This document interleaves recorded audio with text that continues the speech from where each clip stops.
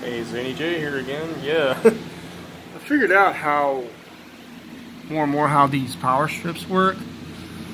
Yeah, if you put something in that doesn't really draw a lot of current, it's not going to kick on the master. It won't kick on these master controlled ones. Like I tried that with like a single LED. It has to be something that pulls some amps, like this fan, so it triggers it at a certain point.